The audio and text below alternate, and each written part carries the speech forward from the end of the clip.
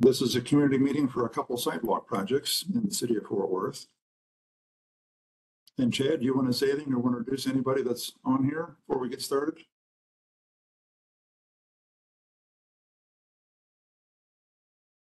Sorry, I was muted. No, I don't need to do that, but you go ahead and introduce yourself and the engineering team and go ahead with the presentation. I don't think anyone is here from the council member's office. Sometimes they like to speak or say hi to the attendees at these meetings, but I don't see anyone on the call.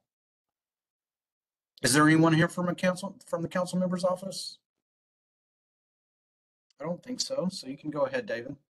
Well, I'm David Kasenik, project manager, City of Fort Worth, Capital Delivery Division, working in the mobility group for the sidewalk project. And Amber, if you'd like to introduce yourself. Sure. Good evening, everyone. My name is Amber Christensen with Kimley Horn and Associates, the design consultant for this project.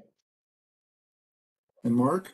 Yeah, I'm Mark Mathis, Gannett Fleming, Trans Systems. I'm the project manager on the Berry and Seminary Railroad Crossing.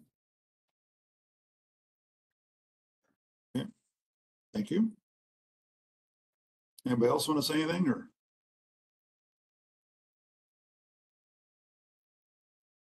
This is sidewalk improvements. We've got to improve pedestrian safety at two grade crossings. And this first project is Campus Drive and Seminary Drive. And if you can see the picture on your screen there, and in the upper left, there's one we built a few years back across the railroad tracks here at campus. This is to do the other side. And then there's the OD Wyatt High School down there at the bottom of the screen.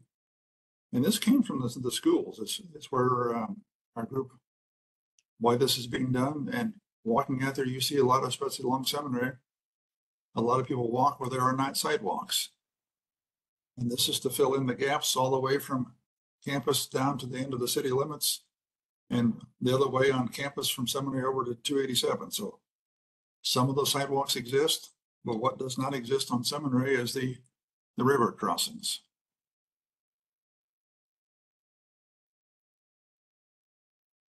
So the project limits, we've got about on Campus Drive 350 feet, in Seminary, the north side about 500, about 1,000 feet on the south side. This is a 6-foot concrete sidewalk, which is not necessarily what's out there, but that's the current standard I would put along a arterial street for recent council action. So, and we've got existing at railroad crossings, so we're going to put the sidewalk at grade. This includes sidewalks, driveway, signing, pavement markings. So, and we are working through the railroad agreements.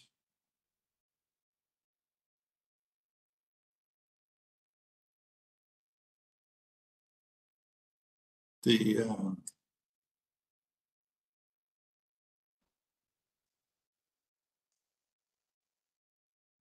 design drawings are done unless we get comments from the railroad. Construction start, we would anticipate February of next year and end in August. Existing conditions. Picture there on the right from Seminary Drive, looking north towards the high school and then looking south away from it. And you see what's out there, and there's a well-worn path where people walk there. The other picture is the Campus Drive, and this is the sidewalk that's the gap that's not complete in there. The other side is complete over the tracks. So,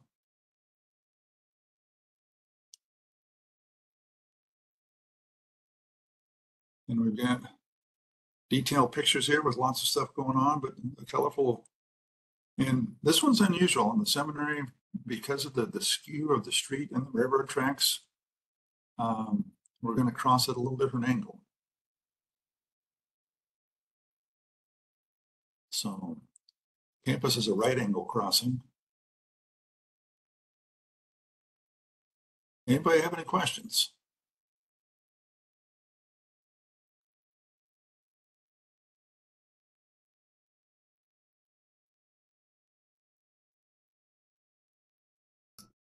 Oh, that was a great presentation. That gives me some more clarity on what's going to be happening. for the sidewalk. I am really glad y'all are doing this because, like you said, there's a lot of people who are walking. My students, for example, people who live in the area, we have a large population of people who have just immigrated to our area and don't necessarily have cars. So walking is really important. So I'm really glad that y'all are making the sidewalks here. I'm glad I got to learn more about it. David, is this one of the sidewalks where we intended to sort of break out pieces outside of the railroad right of way and build some and then build some within the right of way, or is this not? This one is not, the next one is. Okay. So basically this whole, I just wanted to make sure that we explained to Sydney and Ryan, to the attendees of this meeting that we cannot begin construction of this sidewalk until we get an agreement with the railroad, because a lot of the work happens within the railroad right of way. The railroad has to install new panels. We have to be able to put new sidewalk inside the railroad right of way. And we have to get an agreement with the railroad before we do that. We have to execute a contract with them and pay them to do some of that work.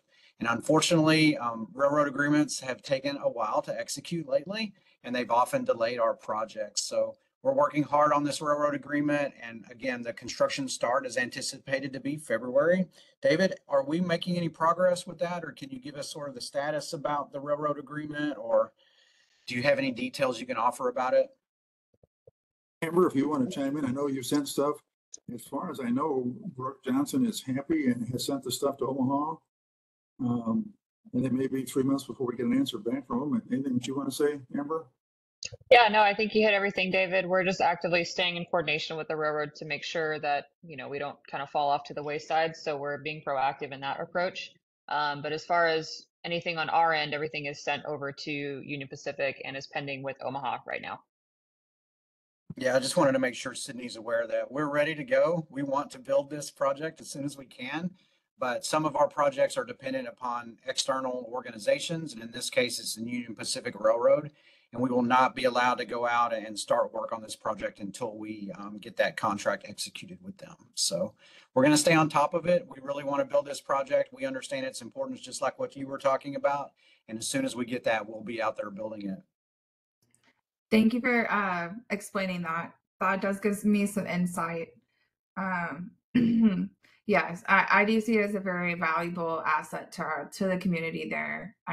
Just because, my commute every day, I'm like, oh gosh, these people are riding their bikes in the sidewalk, in the road. And I know that people do that in other cities and countries, but like, Texans aren't necessarily used to it and they're not necessarily following the rules and stuff. And it just feels unsafe. So I support this sidewalk being built. It'll be a lot better for I see a mother that commutes her children on her bike with a little trailer. Pretty much I see her almost every day. And then again, just all the walking, just pedestrians that just may not have car transport. Also, you guys probably know this, but they have the buses, the city buses come by and they drop off on the other side of the tracks. So then there's a lot of walking there. So again, it's going to be good if you can get the railroads to cooperate. Exactly. Okay. Thank you so much for coming tonight. We appreciate it. They've been working with us. They just don't work fast. So. I did have I had a question. Can you hear me? Yes, sir. Okay. Yeah. Sydney, I'm glad you brought up the all the people walking and biking. I live just up the road as well, just on the other side of the tracks. And I wanted to know, is there any plans to kind of incorporate biking infrastructure as well? Because I know, bikes can use the sidewalk, but if you've got a bunch of people biking or a bunch of people walking, they kind of get in each other's way. Is there any possibility of maybe making it a little bigger to build an area for each, or anything like that? I haven't really, just now kind of tuning into this, so I'm not sure that any of the details here. So right now, the scope of the project is just for a sidewalk, 6-foot sidewalk, like David described. It's not a 10-foot wide shared use path. It's not any kind of bicycle facilities on the roadway. Right now it is just a 6-foot wide concrete sidewalk. And the sidewalks we're Okay. tying into, some are 4 feet, some are 5 feet that are existing out there, which would not really handle the bicycle traffic. Something that would. Yeah, Sure, this project's funded out of our sidewalk program, and we're trying to fill in the gaps out there, like David described earlier, between the existing walks and especially across the railroads at these 2 locations. Yeah, absolutely. I've definitely seen a lot of people, having to walk just across the tracks. Yeah, I saw one person in a wheelchair trying to get across the tracks at the campus crossing. That was pretty difficult because there's not really any kind of infrastructure there. So yeah, definitely any kind of infrastructure we can get in there to, bridge those gaps is great.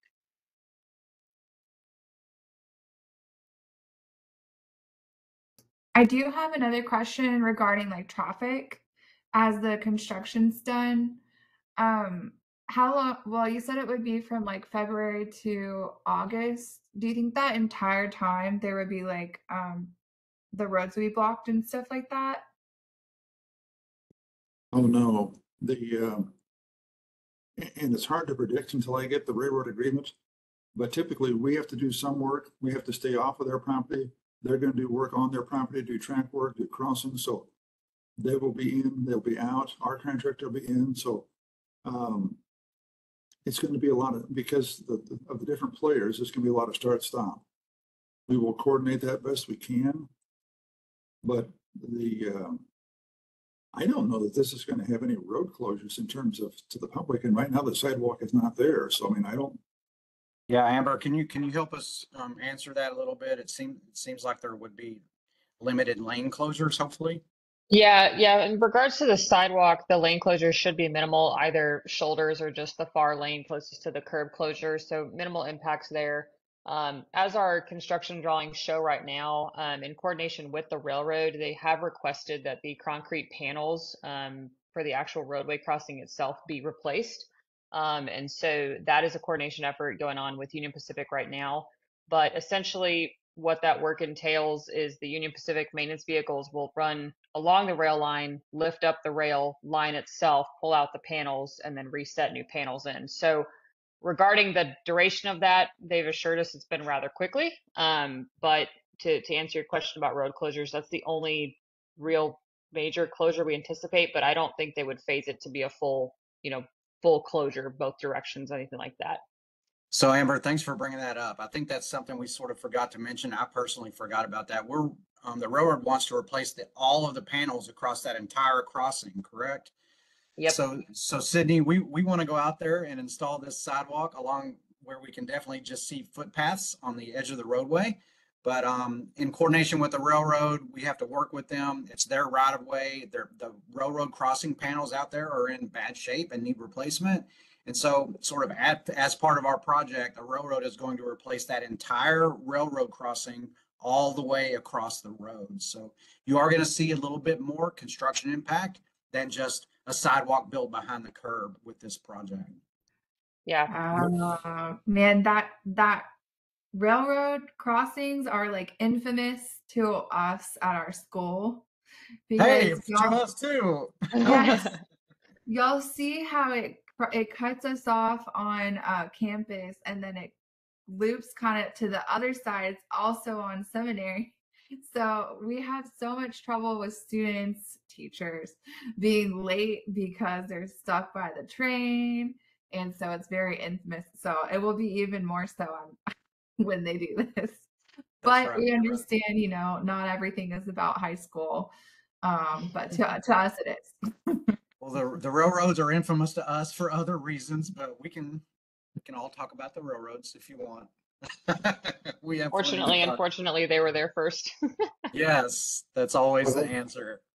And Chad, since you brought that up, with going the crossing all the way across, this agreement, right now the city and the railroad are discussing other locations where they want maintenance money, which would not have come into play with the sidewalk only, but with the road crossing, it may, or it may not yet. I don't know. It depends how they play this.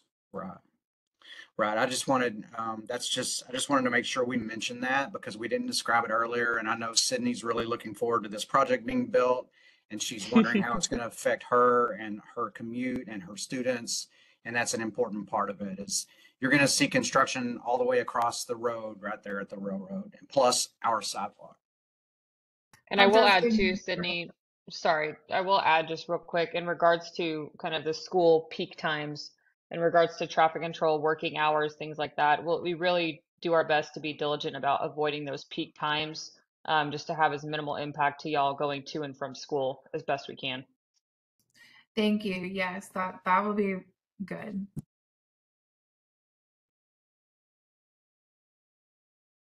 Okay, Wow. we still have a whole nother location to talk about. Is that right, David? Sydney, do you have any other questions, or Ryan, before we move on to the next location? No, thank you. Yep. Okay. No, that's all for me.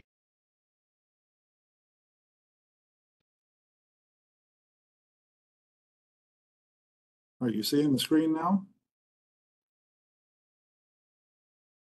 Yes, sir. Okay. Also talk about the pedestrian safety at the river crossings along East Berry and East Seminary. And East Berry is, and we're between, we're east of I-35, west of Riverside. And this is the Union Pacific Railroad lease to Fort Worth and Western. And on Berry Street, this is an arterial street that has some sidewalks, and this is to fill in the gaps out there. And then Seminary is the other crossing of that same track.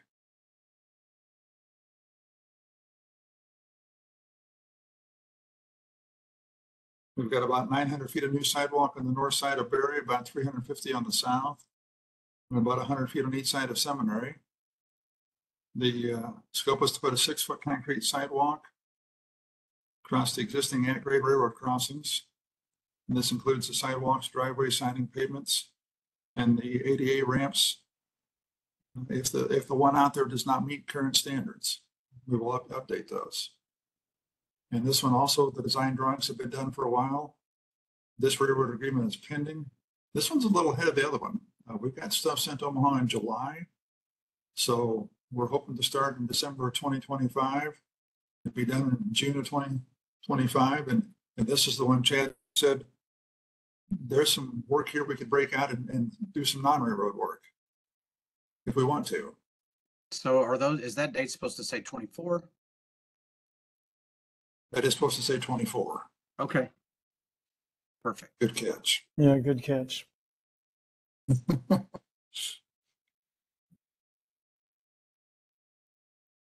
And then some pictures of existing conditions from left to right. You've got Seminary looking south, looking north, and you see where the sidewalks stop and people walk across tracks. And I've seen people out there in wheelchairs and stuff. So it's like, and then Berry, you got south and the north, and you got the same deal. And I've seen people out there. So I mean, there looks like there's a need for both of these projects. And you've got the well-worn paths that somebody is walking through there now. And then the details of what that looks like in terms of the crossings. Anybody have any questions? But Mark, anything that you want to say or chime in on? Not really. It's just our railroad agreement has been in with Union Pacific since July, so we're really expecting approval any day. Normally it takes them about 3 months. So we're hoping to get approval soon.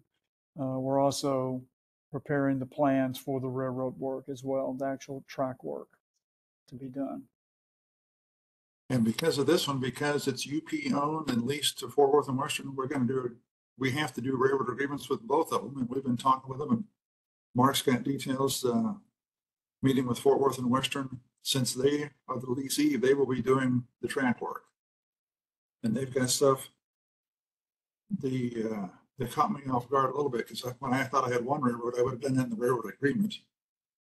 But because the agreements with UP as the owner, they don't want to do that for a lease railroad. So we're doing the engineering work and sending them to him. So he's working on that now. So things are coming together here. Anybody have any questions for us?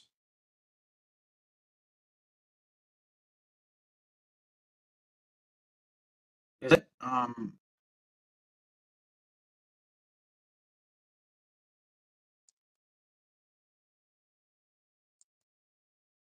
is it do? Can you find it? What do you want? Just an overall map to show the location of these on Google. I don't know that I got anything handy to do that with.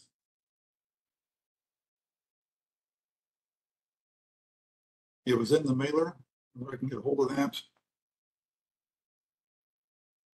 That was actually something I was going to bring up. Is if possible, it would be nice to have just like coordinates or a link to Google Maps or something for these locations in the Fort Worth like mailers that go out. I saw the cross streets there, but there wasn't any kind of specific like even just like a GPS coordinates I can throw into whatever mapping app I have. Be nice.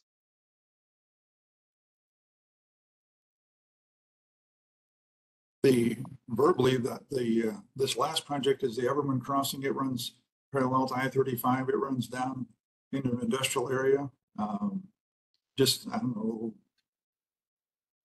5-10 blocks east of 35. The other one's over by Business 287, the Mansfield subdivision. So I mean, that's a through track. David, I think I can show it on Google Maps if I can share. Yeah, go ahead and do that. Go right ahead. Let's see if it allows me to do.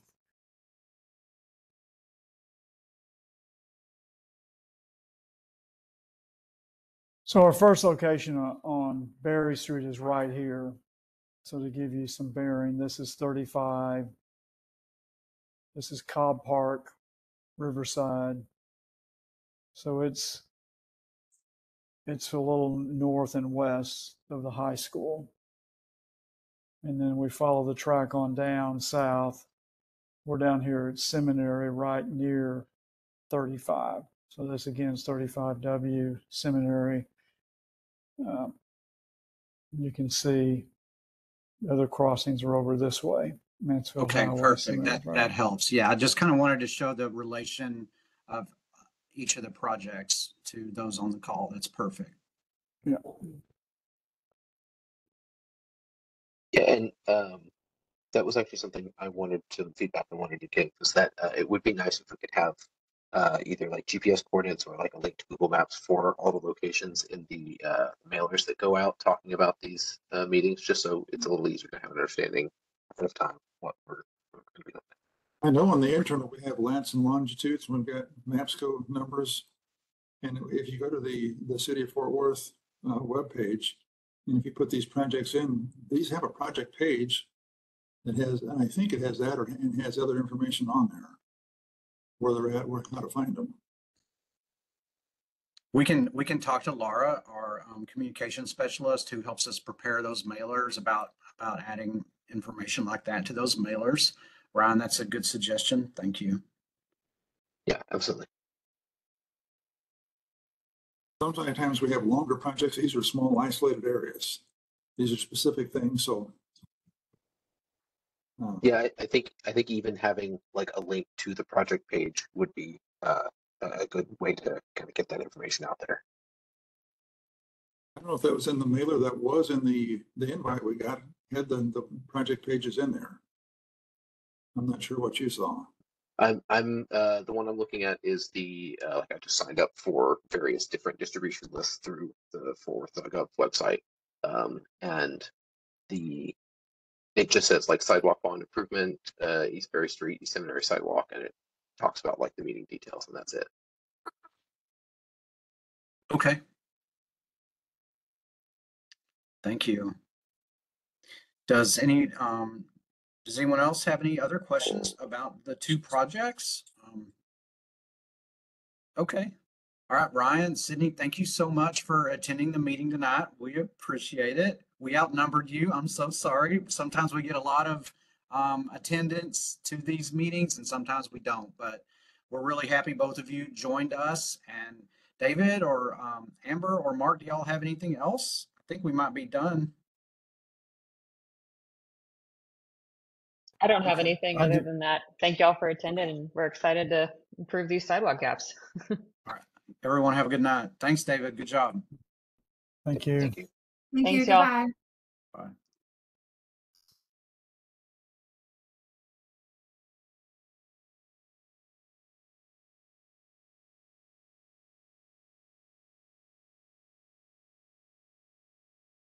Bye. I'm leaving.